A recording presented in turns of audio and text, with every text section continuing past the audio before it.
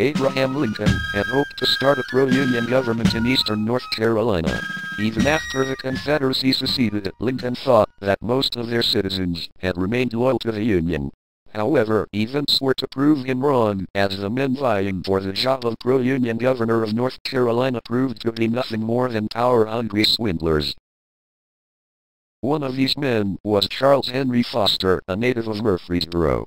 No sooner had the Union captured Hatteras than Foster showed up in Washington, D.C., asking Lincoln to appoint him leader of North Carolina's Unionists. Lincoln refused, and Foster returned to North Carolina to attempt to build support, organizing meetings of pro-Union citizens. Later, Foster held several tainted elections in an attempt to get himself into Congress. Failing again and again, he eventually got Lincoln's permission to raise 2 regiments of Union sympathizers to fight for the Union. These became known as the 1st and 2nd Regiments, North Carolina Union Volunteers. They were nicknamed the Buffaloes. Many of the men who joined the Buffaloes were genuine Union sympathizers. Many others were Confederate deserters. The presence of these men led to some captured Buffaloes being hanged as deserters, and consequently many of them ran, rather than fight when the time came. Lincoln would eventually appoint a governor for North Carolina, and that man was Edward Stanley. However, Stanley was pro-slavery and would only accept the return to the Union if North Carolina could remain a slave state. When Lincoln issued the Emancipation Proclamation in January 1863, Stanley resigned. All in all, the federal government had greatly overestimated Union sentiment in coastal North Carolina.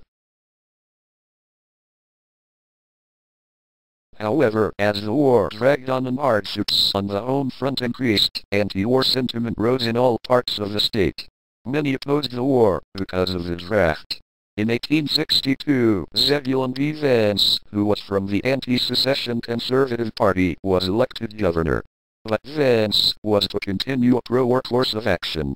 One prominent anti-war activist was William Holden, editor of the North Carolina Standard newspaper in Raleigh.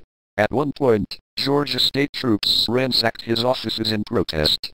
In the 1864 election, Holden ran against Vance and was soundly defeated. North Carolina had 3 governors during the Civil War. John Ellis was governor when North Carolina seceded, but he died 2 months after the state left the Union. He was replaced by Henry Clark, who decided not to run in the 1862 election.